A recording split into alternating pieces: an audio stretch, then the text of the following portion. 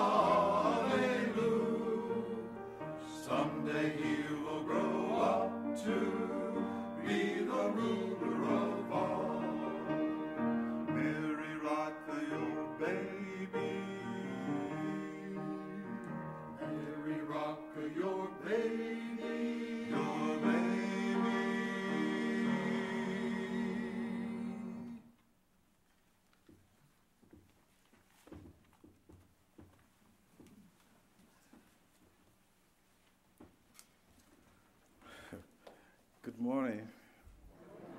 Thank you so very much, Reverend Garden and the wonderful Ensemble. What awesome music. Thank you so much, and thank you to the wonderful church. I want to do a couple of things this morning, and I want to thank Mrs. Castine, Carla Castine, which I asked her, what should I talk about? You know, when I was preparing for this, I didn't know what to say. She told me, just be yourself, talk about children's school, whatever you want to talk about. But I said, okay, I'll do that. And I'm not a pastor, and I'm just so glad that Reverend Gladden would allow me to share this pulpit with you. But what I want to do this morning is basically three things. I want to thank you and thank this church for what you stand for answering your call. Then I'd like to leave with you a charge. And also, finally, in closing, I want to just share with you what our children, the life and the future of our children in Duplin County Schools, and how we see them and how we should continue to see them. So first, I want to say thank you very much, because people just don't understand the work that churches do in the community, and especially a church such as this, and that is led by a very spirited and a godly pastor like Pastor Gladden, which I've learned to respect and know very well. He's one of those people that hold my hands and say, well, you know, you're going to, whether you like it or not, you're going to stay the course, and which we all should do. And I want to also thank someone, because the man standing here speaking with you right now is Superintendent of Duplin County Schools. But I want to tell you that I was a dirt before I became a superintendent. You Christians understand the word. What I mean by that is God has been so good, and it's a merciful God that can turn stone to bread, water to wine, and even dirt to a superintendent. So, I just want to tell you that and encourage you that this season that we celebrate is a special season. A special season. But you know what? We serve a God of all seasons. So which means that Christmas will come and then go, and then another season will come in. So as Christians, I just want to remind you what my mother told me when I was growing up. I didn't quite understand what she meant because I was too young to understand that vocabulary. But as I started getting older and the rain started falling more on me, then I realized I need an umbrella. So the 5 C's of Christmas, I just want to leave that with you this morning. The first C is Christ, which of course, this is a season we celebrate Christ. The second C is children, and I'm going to get back to that later on in my closing. The third C is Christianity. The fourth C is church. And then the last C is community. So if you look at all of those things, they have something in common. Every one of those have its own purpose. So when we talk about Christ, we know a child is born, and that child is a gift to all of us. Then we talk about children because the Bible tells us in the book of Psalm 127, verse 3 and 4, I'm not going to read it. It said, "Behold, children are a heritage from the Lord, and the fruit of the womb is a reward." So in other words, every single child born is a reward to all of us. But these children born cannot have a life unless they go through church. The community plays service purpose to teach them the way that they should walk. So when they grow up, they will never depart from it. And it also tells us in the Psalm 127, verse 4, that children are like arrows in the hand of the warrior. And that children, so as children is in our lives. Now, talk about Christianity, we talk about the Word of God, we talk about church. The churches play a critical role. I tell people, the fact that some people say they're not my natural children. No, it's not about whether they're not your natural children. If you're a Christian in one of those 5 C, you understand that the command that God gave about his children is that we should treat them as a gift, as a reward, which means every children, all children in our community is a blessing to our community. So if they are a blessing to our community, we must treat them as a precious gift from God. We must treasure them, we must nurture them, we must love them, we must embrace them. Because it said also in the book of Jeremiah that before I formed you, I knew who you are. He also said, before you came out of the womb, I sanctified you. Children. So which means, if you look at it in the Bible, I'm not a scholar in the Bible, I'm just a servant, I'm not a scholar. But if you look at anywhere in the Bible you see children, it's either followed by a command from God or a celebration of such, which means that children are very important. Not only they are the future of our community, but they are the main reason why we exist. So, what I want to share with you this morning is many times people ask, why do you separate, why would separation of church and state? But I tell them, I just don't know how you're going to separate church. Separation of church and state. I don't know how you can teach a child and take the church away from them and say the school is over here, then the church is over here. When you look at the 5 C's of the Christ in us, the Christianity, which is our purpose, and the place, the house in which we exercise and worship and bring more people in, and then the community in which the church is built in. So, me growing up, I said earlier I was a dirt, and I said that with great humility, because if God can do wonders, he can do wonders in everyone. So it is up to us as educators and as citizens to remember the calling, to remember our purpose here on earth.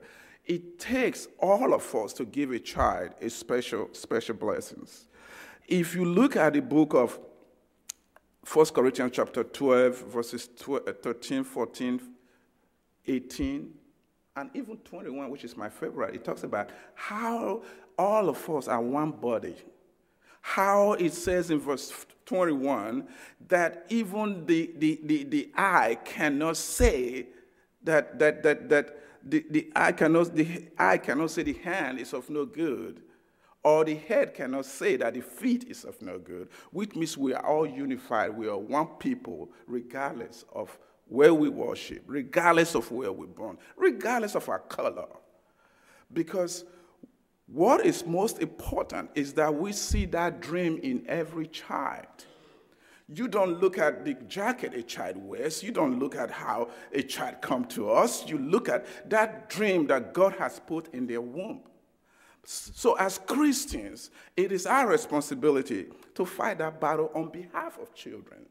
So that is why I take my job very seriously. It's not because so I can get paid. Of course, I love getting paid so I can take care of my family. But because I am committed, I know that nothing in life can come without the word of God and without doing his work. And when you do his work, we know what happens. He did not bless us so that we can put it on the shelf. He blesses all of us so we can pass that on to our children. So we cannot say we've earned everything when we've not done anything for our children. So the charge and the command I want to say to all of us is that children are so important. Because children dream. Because when God put them in their womb, God knew who they're going to become. It is up to us as Christians, as a church, as a community, to make those children realize their dreams. We know our teachers they do a good job in the classroom, but it's not only the work of the teachers. They're going to have to go through some challenges to get to their destination. So the work of the church is so important. And the work of the school system is equally important, but it's no more important than when the church and the school work together and the community work together. Then we have a successful body of Christ. So, in closing, I just want to say how honored I am. I was just thinking the other day, what would I say if somebody asked me not to talk about who my maker is? I said, I really don't know what I would do. I probably would just leave this earth. I would just want to leave this earth because we are so proud of the God that we serve. Because we know it gets so lonely at night, so lonely. But he said the morning will come. And he said every morning he will renew his mercy upon us. So we need to stay fast and stay the course and continue to worship him and trust him and know that he's God of every season, not only Christmas. It's the God of every season. Now, our purpose may be for a season, but we serve a God of all seasons.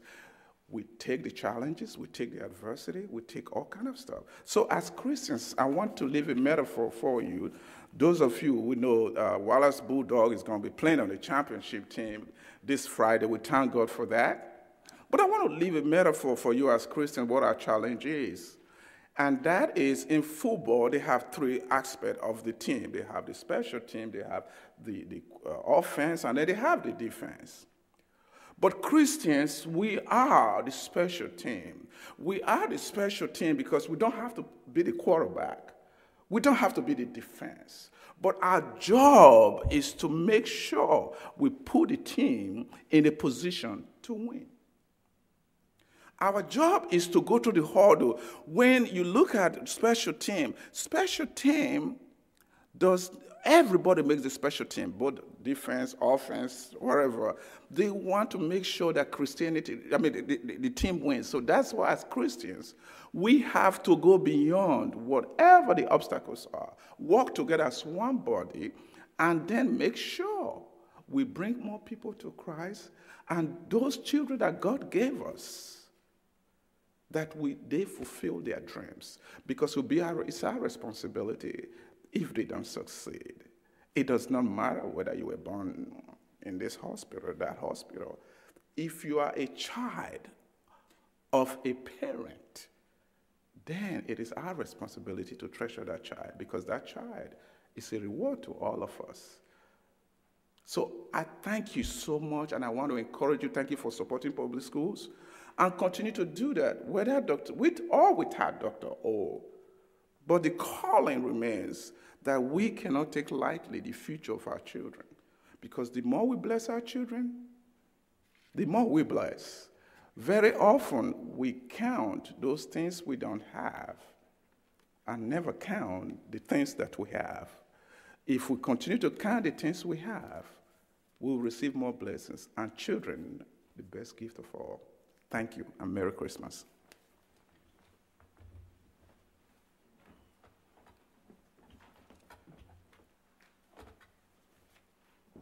Thank you, Dr. O. I invite you to stand. We'll have a benediction, including a blessing for lunch, and then I invite you to go on into the fellowship hall and get your food to eat. Let us pray together. Gracious God, we thank you for the gift of this time we have together this season. Thank you for the reminder of the gift that you give us of our children. And we are reminded once again that you came to us in a child in a manger so many years ago to save us from our sins, and to give us new life, and to make right our relationship with you. We bless you for that. We celebrate that. And we pray that we will live as if we believe that. And now we thank you for the lunch that's been prepared. The people that have worked hard and with great care and love to give us a good warm meal and warm fellowship around the table. We ask you to bless us as we go our way.